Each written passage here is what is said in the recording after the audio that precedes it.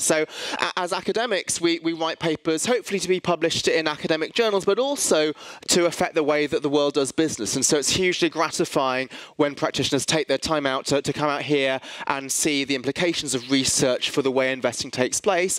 And also the information flow is clearly not one way. We learn a lot from practitioners as to what are the important questions to work on. We're also disciplined in our thinking by what happens in the real world. So over the course of the next 45 minutes or so, I'd like to ask just one question. And that one question is, why do businesses exist? What is the purpose of business? Is it to earn profit?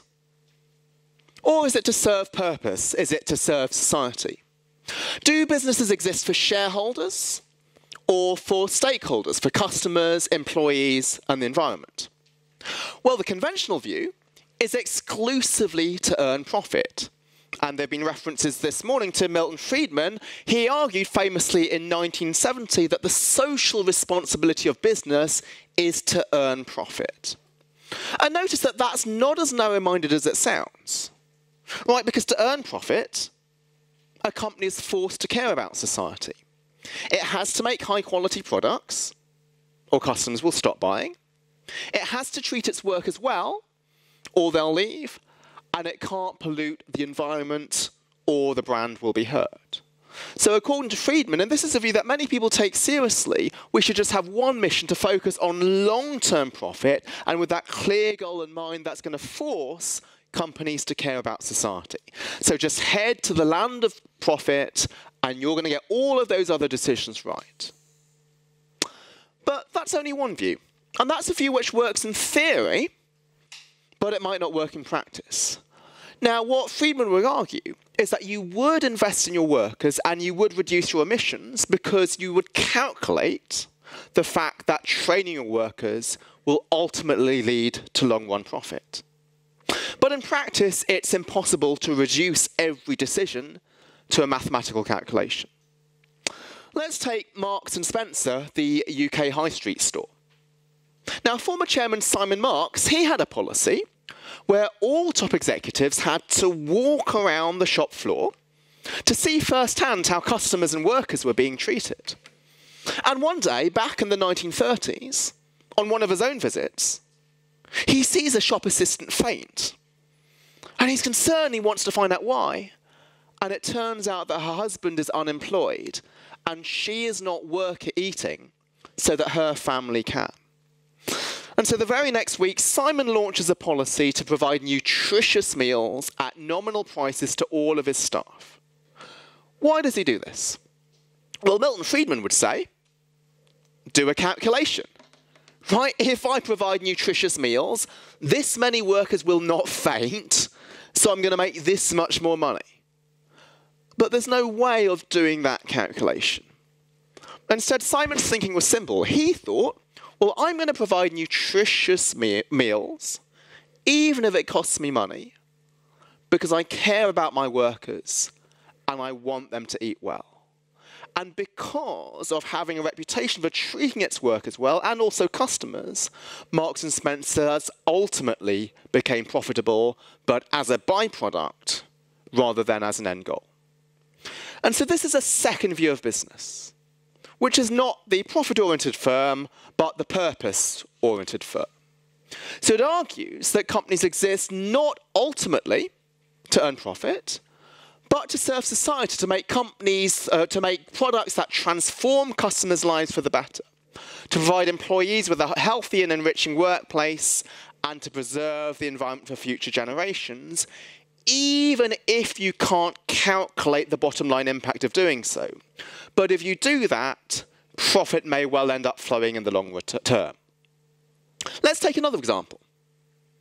Let's take Merck.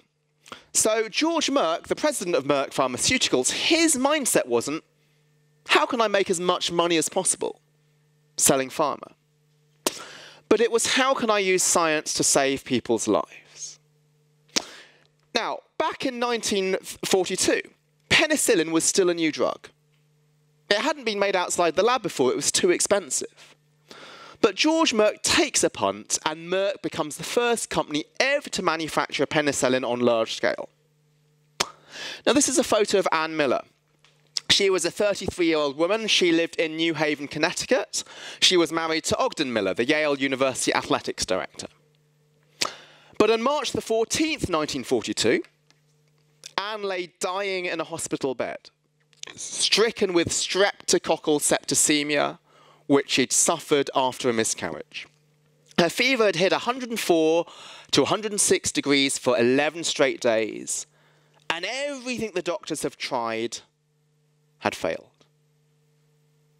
Until penicillin.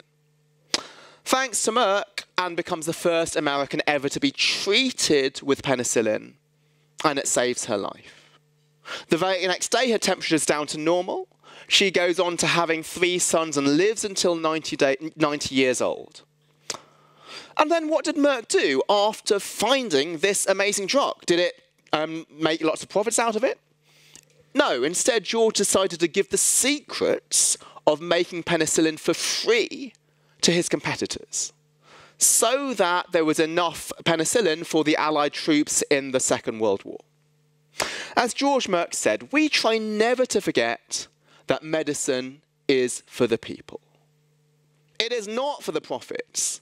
The profits follow, and if we have remembered that, they have always appeared.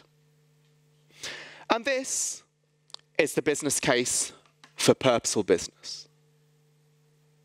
It's not the business case at all. I haven't shown you any evidence that purposeful business works. All I've done is shown you 2 hand-picked case studies, 2 hand-picked anecdotes. And so to the academics in the audience who might be aghast that one of their colleagues in the profession is now showing photos and sort of storytelling, that was a straw man. So this is to highlight the dangers of case studies and anecdotes. We live in a world now where we have books and TED Talks and examples, but you can always find an example to support whatever you want it to support. Maybe I'm just a big advocate of social responsibility. I've mined all the companies and I've found those 2 tales.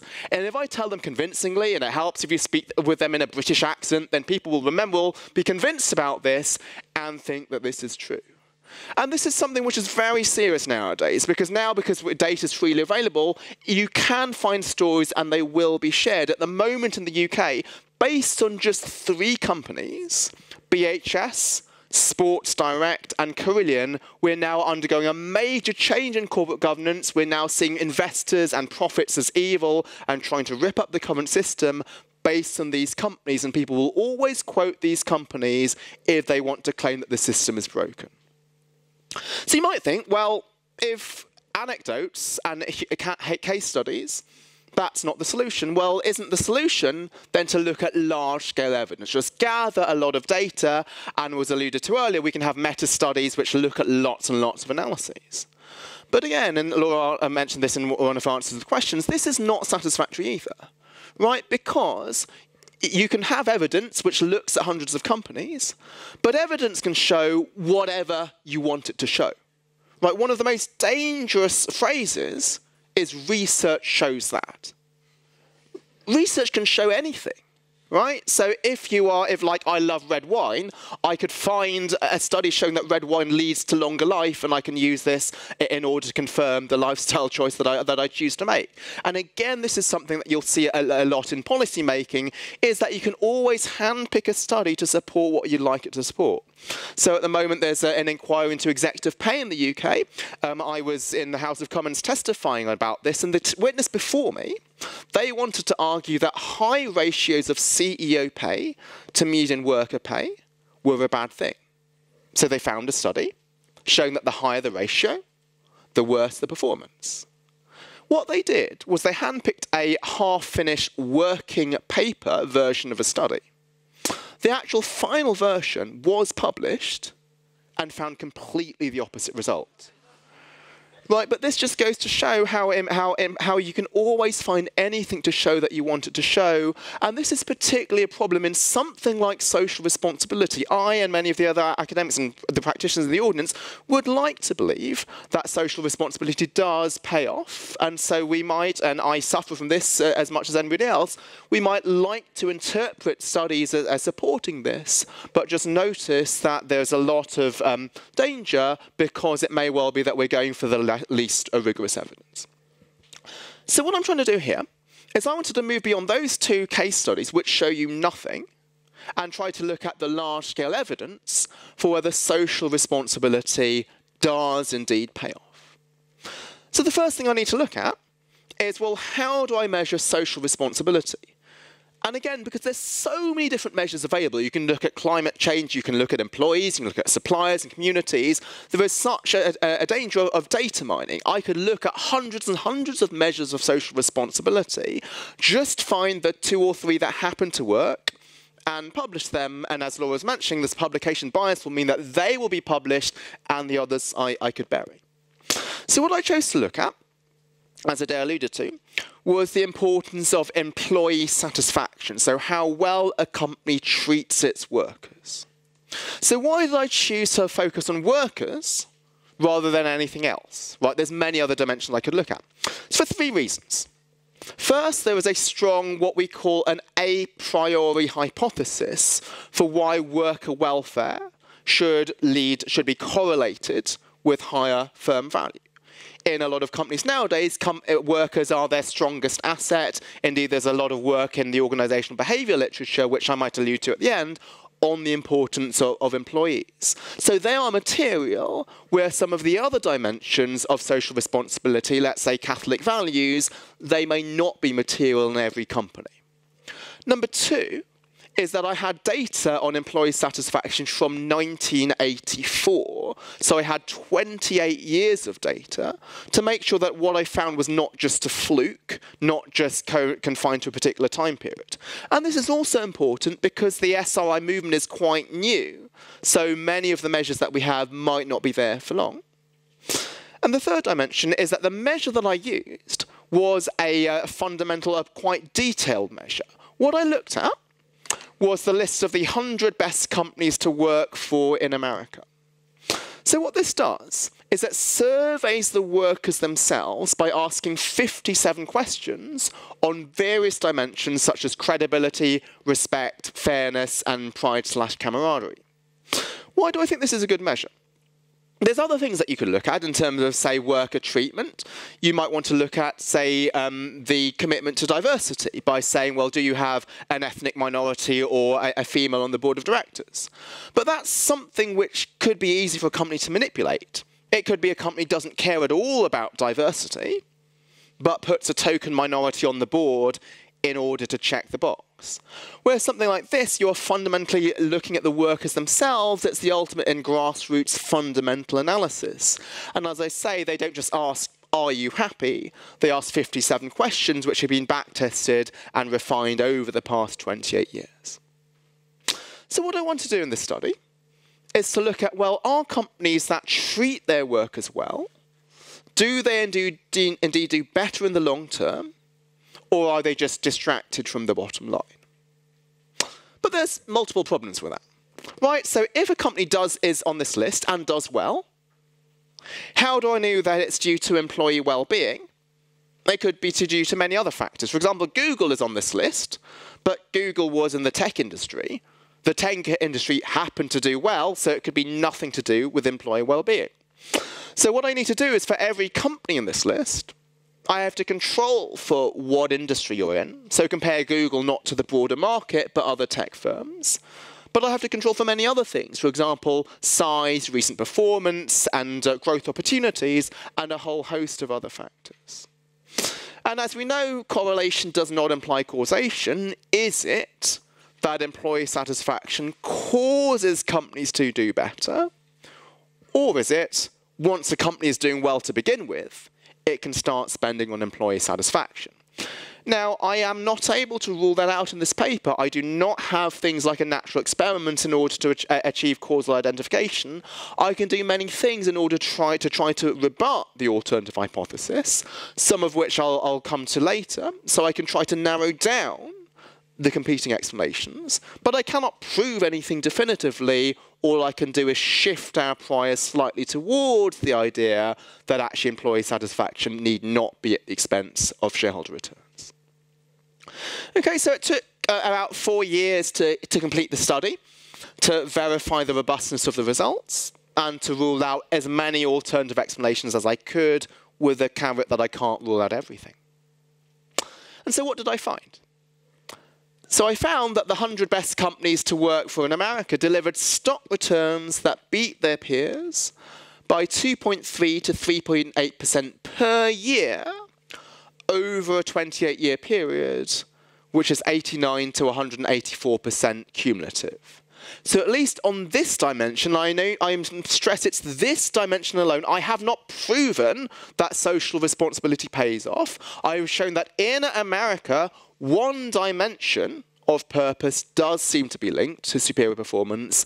This is indeed one dimension which could potentially be used to improve returns. And indeed, the Parnassus Endeavor Fund within the US, they do this. They used to be called the Parnassus Workplace Fund, but they changed their name because they don't just look at workplaces, they now look at fossil fuels. But over the 10 years since their inception, they've beaten their peers by the benchmark by about 4 percentage points per year.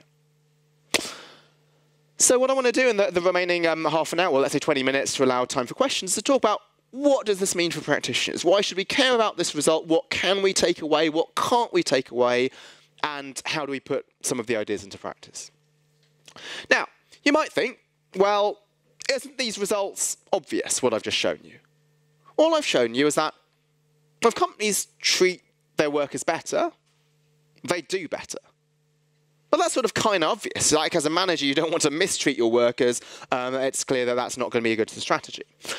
But what I want to stress is this is not as obvious as it sounds. Because treating your workers well is costly. Let's take Costco, for example. Costco, the US supermarket chain, they pay their workers $20 per hour, which is nearly double the national average of $11 at the time I did the study. And it gives 90% of their workers healthcare.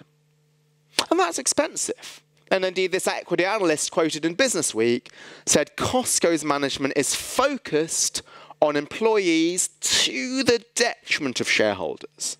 Why would I want to buy a stock that pays workers double what they need to? And this is indeed sometimes the conventional view that we have of companies. So we view companies as a fixed pie, and any slice of the pie that we give to workers is taken away from shareholders. I'm going to come back to this later in the talk, but I'm going to call this the pie-splitting mentality. This is the idea that to make profits, you need to reduce what you give to stakeholders. And notice that the pie-splitting mentality is not only possessed by some CEOs, it's also the view of some policymakers and of general society. The view is that, well, if we want to make businesses more socially oriented, investors are the enemy. Like, we want to reduce profit, we want to put restraints on investors and reduce their voting rights. If they would only just have less profit, then they'd be more around to go for everybody else. And I think that's a very dangerous mentality, and sadly this is what is driving some policy, at least in the UK at the moment. Viewing the pie as fixed, and therefore workers and shareholders, or society and shareholders, they are seen to be enemies. And this is indeed the view, right? So management should be seen as trying to squeeze as much as possible out of their workers, just like a great football manager is one who squeezes as much as possible out of their players. You don't want to have players just walk off at the pit at the end of the game happy. You want them to be sweating and exhausted. That is often the view that people have of management. Now, before my current life of poverty, I actually had a job. So I used to work at Morgan Stanley. As you can see from the microwavable ready meals in the bottom corner, I was a junior analyst right at the bottom of the totem pole. And one day in the office, the vice president caught me laughing. And he said, "Alex, you are not allowed to laugh in the office." And I asked him, "Why?" And he said, "Well, if you are too happy, my boss, the managing director, will think I'm a bad vice president because I'm not working you hard enough." And again, this is back to the traditional view that what workers and shareholders are at the opposite of each other. So the way in which to make you more productive is to squeeze workers more. But indeed, what this evidence suggests, at least for the one dimension that I focus on, is actually this pie splitting mentality could be destructive. What we want is instead the pie growing mentality. By investing in your workers and treating them better, what you're doing is you're increasing their slice of the pie, but not at the expense of shareholders. But instead, what you're doing is growing the overall pie to make both shareholders and workers better off. And again, the implications here are not just, well, management, you should invest in your stakeholders, but also how should society think about companies? One of the worst claims that you can make about a company is the company was profitable. Like you can say, well, Apple generated X million of profit every second, or this CEO earned $10 million per year. But those things need not be at the expense of society. If they are as a result of treating workers well and therefore having a productive workforce, then actually both workers and society and shareholders do win together. And indeed, as Costco's CFO Richard Galanti said, from day one, we've run the business with the philosophy that if we pay better than average, provide a good salary and good benefits, we'll be able to hire better people, they'll stay longer, and they'll be more efficient. Now, what I looked at is only one dimension of social responsibility or purpose, but there's other dimensions which at least seem to be correlated with superior outcomes, at least within their time periods. For example, what this looks at was the American Customer Satisfaction Index. This is in a top marketing journal. Now, you might also think that if you're treating your customers well, that's at the expense of shareholders, but this paper suggests, well, at least there seems to be a positive correlation here. Or you can look at a measure of environmental stewardship. So this also won the Moskovitz Prize a few years ago, which looked at a measure of eco-efficiency, which is the value of a company's goods and services relative to the waste that it generates. And this is also said to be correlated with the superior long-run returns. Now, instead of defining a dimension of stakeholders, workers, customers, or the environment, what you could also look at is the idea of putting in sustainability policies. So what these authors from LBS and HBS did in a top management journal was they looked at companies who in 1992 had voluntarily chosen to put in sustainability policies. For example, to have a chief sustainability officer, somebody at board level, responsible for sustainability. Now, the interesting thing here is that 1992 was before the SRI movement really took off. So this was before there was maybe public pressure or even investor pressure to do this. So companies didn't do this out of window dressing, but they were particularly forward-thinking and thought, well, if we were to put some of these long-term dimensions in place, maybe this is going to be good for the company in the long term. And what they found, at least in the time period that they study, was companies with high sustainability beat companies with low sustainability by a significant margin. But that is only part of the picture. Those are only 4 studies to show you that certain measures of sustainability are linked to long-run returns. But there's also the other side, and Philip presented part of the other side this morning. But more generally, there was a debate in the Wall Street Journal, I think this was early 2017.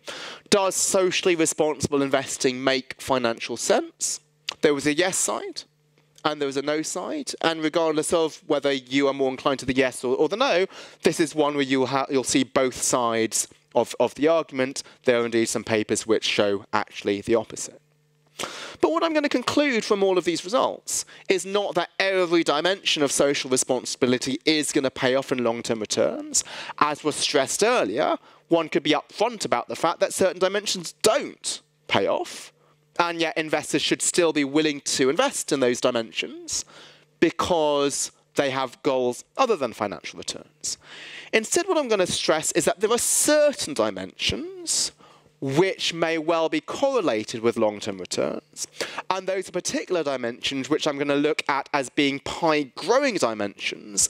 Companies that do invest in them, they're not donating to stakeholders at the expense of shareholders, but they're engaging in some investments which for some reason the market is not valuing today, and therefore those companies might be underpriced, and so they may be particularly interesting investment criteria. So I'm going to focus the rest of the talk on those particular pie-growing dimensions, with a big caveat that not every dimension of social responsibility is going to lead to these positive outcomes, nor need it for us to be willing to invest in it.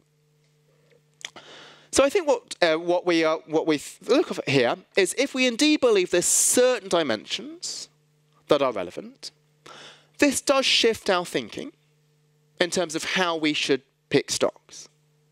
So the traditional view is we pick stocks based on price-earnings ratios and earnings per share and dividends. Those are things we can easily look up on Yahoo Finance.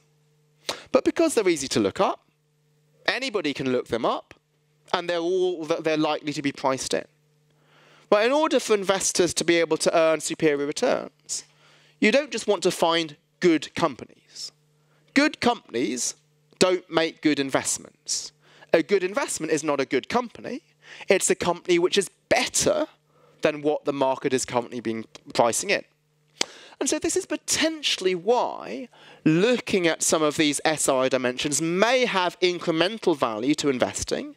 Even though they should not be the only thing that you look at, they're still useful because there are certain dimensions that could be correlated with long-run performance and also not be priced in, because some investors may have the pie-splitting mentality that these dimensions are at the expense of shareholder returns. Indeed, there are some increasingly other ways of trying to capture other dimensions of sustainability. So we have here like True Cost and Sustainalytics and Asset Floor and Calvert, which look at various other sustainability dimensions.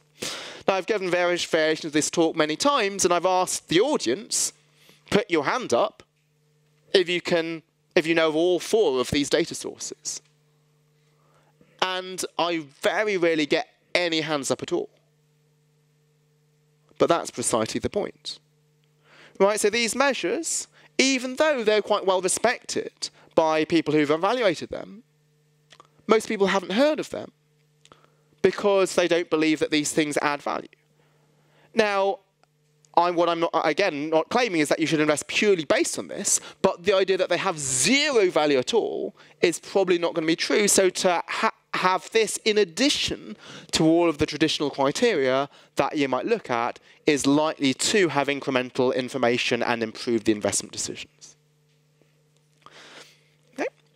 The other thing I'd like to end before going into sort of the practical implementation within a company level is the idea that these things require long-term perspective. So any investment in stakeholders, that costs money today. So the investment that Costco is making in paying its workers more, that hits the bottom line today. And if there indeed is a positive outcome, that's in many years' time because you've managed to retain the best workers and they're more motivated. But some investors may well have a much shorter horizon. What I found in my study was that it takes the stock market 4 to 5 years before it fully prices in the benefits of employee well-being. So the ironic thing is this best companies list is highly public. So if the market was efficient, as soon as this list was announced, the stock prices of the best companies should jump and you should see no returns going forwards. But instead, what I find is very little reaction on the announcement day, and then over the next 4 to 5 years, you have positive drift. Even if you were to buy a company on the best companies list 3 years too late, you would still get superior returns for 1 or 2 years or so. The other thing I can look at is what happens when these companies announce their future earnings. So in the US, companies have to announce their earnings quarterly. Before they do so, equity analysts will forecast what they think the earnings will be. And they'll use various criteria to forecast those earnings. And some of those things might be things like management quality, some of those omitted variables at the back of your minds which might be driving my results. Now, they should know a company's employee satisfaction. That is public information. They should use that information when forming the analyst's forecasts. But what I find is they don't. Systematically, these best companies outperform the analyst's expectations, so they're doing better than what the market thinks, perhaps because the market has this idea of the equity analyst in Business Week that actually companies that treat their workers well, this is at the expense of long-term returns. So the importance here, and I'm going to return to this in the implementation, is on having a long-term perspective. So, and this is why, for example, Paul Polman at Unilever, soon after he took over, he decided to stop issuing quarterly earnings because he said, well, this is going to allow him to focus more on the long term. It seems that the dimension of employee satisfaction I focus on does lead to superior performance, but only in the long term. Okay, so now what I want to look at is, how do we put this into practice? Not from the investor's standpoint, but from a company's standpoint. Even if companies do indeed want to think about growing the pie, focusing on the dimensions which improve value not only to investors but also society, how can I do this? The first thing to focus on is excellence. Now, simply by being excellent at what companies do, that has major impact on customers, employees, suppliers, the environment, and society, in addition to profits. And this sort of might seem obvious. You might think, well, shouldn't companies want to be excellent anyway? But actually, this is not how a lot of the narrative that I see. The narrative I see is, let's take Vodafone. Vodafone, the big telecoms operator in the UK. How do they serve society? Well, what people will point to in terms of Vodafone's biggest contribution to society was they were the first company to produce the tax transparency report showing the taxes they pay to governments worldwide.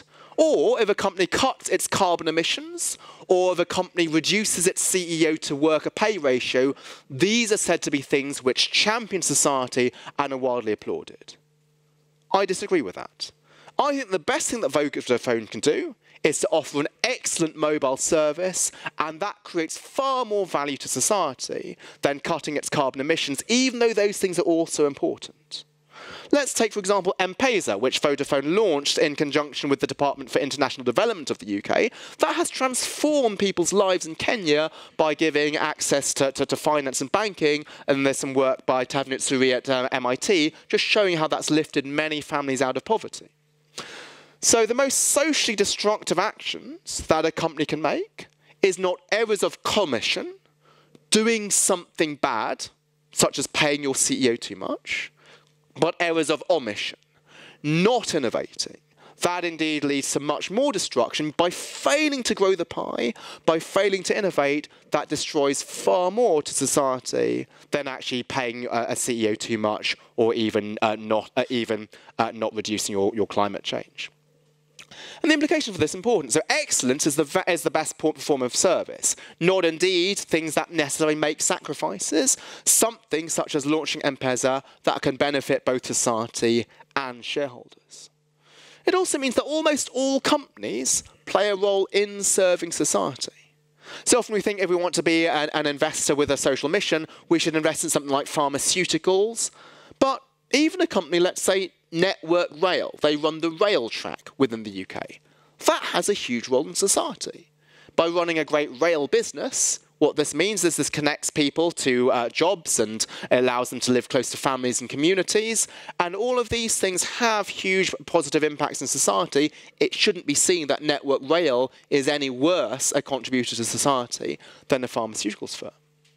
It also means in terms of workers, all employees play a role within companies.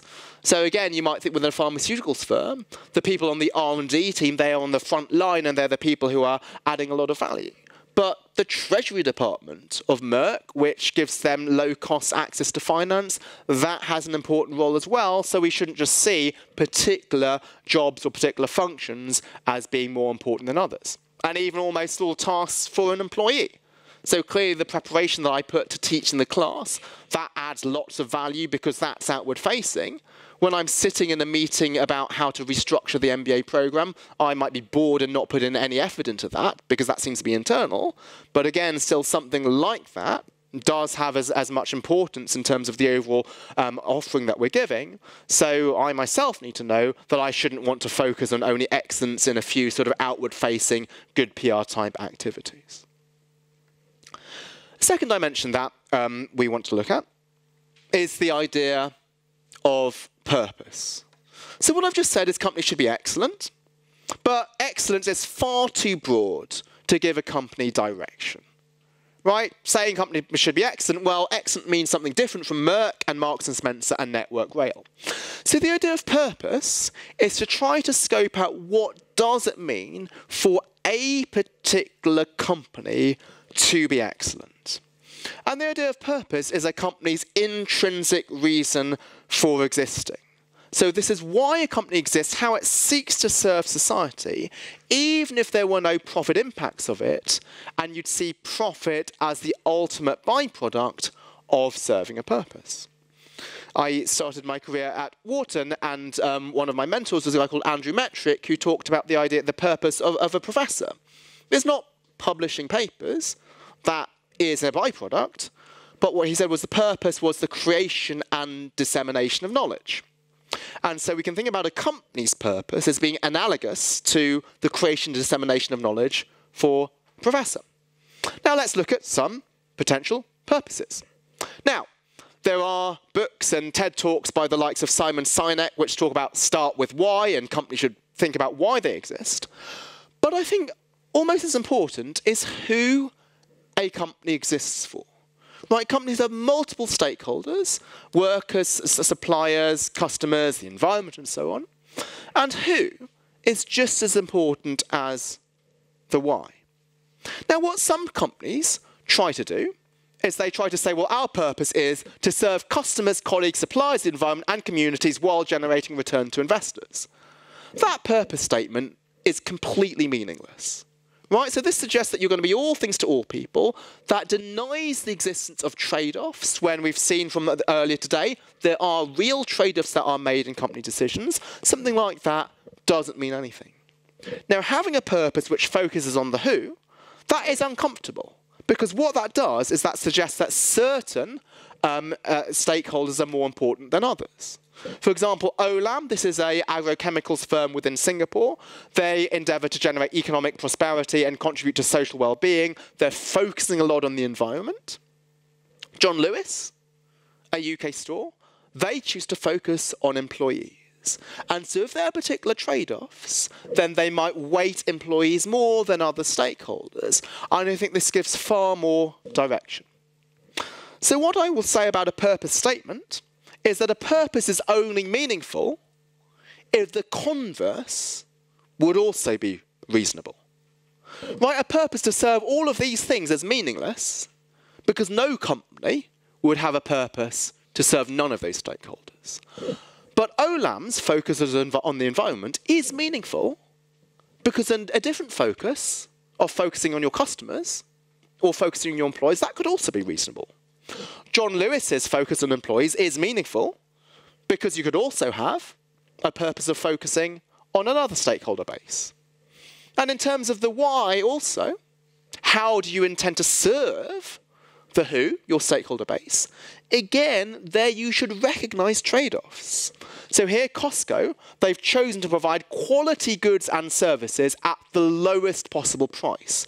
Minimise price subject to a particular quality standard. Now, an alternative purpose is let's maximise quality subject to prices not being too high, but they've chosen not to do that. And so that is something which also I believe is to be meaningful. Now, clearly, pursuing a purpose is more than just a definition. It needs to be embedded internally and communicated externally. But the first thing which is going to be important is just to try to define it to begin with and to have uncomfortable trade-offs and say what you care about and what you care about a little less. It is uncomfortable but means much more than trying to be all things to all people. I want to leave enough time for questions, so I'm not going to go through this last part. I'm just going to go through one aspect of internal embedment, and as the academics in the audience would have guessed, I'm going to talk about CEO compensation. Okay, so one way in which it's important in order to get CEOs to think long-term is to look at their incentives. So often when I talk to companies about this, they'll say, well, the CEO, she gives this great speech about a purpose, but then people have doubts as to her commitment to it, not because the CEO is particularly duplicitous, but they know that the harsh reality is the CEO may be accountable to quarterly earnings targets or some particular bonus targets in a pay scheme. Now, CEO pay is probably one of the most controversial dimensions of a company. If anybody ever wants to quote that companies are out of touch with reality, what they will quote is the level of pay. Donald Trump and Hillary Clinton agreed about virtually nothing, but the one thing they did agree on when they were campaigning was they said CEO pay was way too high in the US. Obviously, Donald Trump used a bit more aggressive language than Hillary Clinton, but there was at least agreement on this dimension. And if you look at some of the levels here, they just seem so high. In the UK, pay is £5 million. That is about 150 times what an average worker gets paid. So what they celebrate or commiserate in the UK is Fat Cat Wednesday, the 3rd of January, where a CEO has earned more in those 2 or 3 days than a worker has in the entire year. And that shows what people's view is about pay. Now, the idea is if a CEO didn't pay herself so much, there'd be more for everybody else to go round. But that is the pie-splitting mentality. That is the idea that the way a CEO contributes to society is to reduce her slice of the pie. But her slice of the pie is tiny. 5 million is only 0.06% of the size of the average FTSE 100 firm of 8 billion. Much more important is the horizon of pay. So if pay is incorrectly structured, that could lead to several percentage points of value being destroyed. So what I think the conversation should shift from is the level of pay to the horizon of pay. So if you're giving CEOs incentives for the long term, that will encourage them to make the pie-growing investments, such as investing in your workers that we've touched upon. And in particular, if you do that, then by making those investments, she will generate value not only for investors, but also for society. So rather than trying to crack down on the level, by wanting to do different things, but such as changing the vesting period of equity from, let's say, 3 years to 5 years, that will have a much larger impact on firm value than changing the level, even though changing the level will win most headlines. I'm just going to give you one paper which looks at that. There's 2 here. I won't talk about my own then, because I've not got much time. Let's talk about this paper here. So what this paper looked at was the impact of what happens if a company was to implement long-term compensation. Along the lines that I've said, equity that doesn't vest for many years. Now, the problem is that if a company chooses to implement long-term compensation and then performance goes up, how do you know that it's the long-term compensation that improves performance? Long-term compensation doesn't arise randomly. It could be that an engaged investor, one of you, proposed this, and it's the engaged investor that leads to the superior performance. So what they do here is what's known as a regression discontinuity. What they do is they look at companies which had shareholder proposals to implement long-term compensation. And there's some proposals which passed with 51% of the vote, and some which failed with 49% of the vote. And whether you succeed or fail, 49 versus 51, that's sort of essentially random. Right? Because if there was a large engaged investor, that investor is probably going to increase the vote from 49 to 70, not necessarily to 51%. And what they find is that if you put this in, this leads to an improvement in profitability only in the long term. It dips in the short term, but it improves in the long term. But interestingly, there's also some improvement in some of these other stakeholder societal dimensions, improvement in innovation, and improvement in various CSR measures by looking at the KLD scores, environment, customers and society, and in particular employees, all of those measures go up. And I think far more than just the specific finding of that paper, I think this shows the importance of the pie-growing mentality. The best way in which we can encourage companies to serve society is to grow the pie for both investors and stakeholders alike by aligning them to long-term value rather than just lowering the pay or the pay ratio.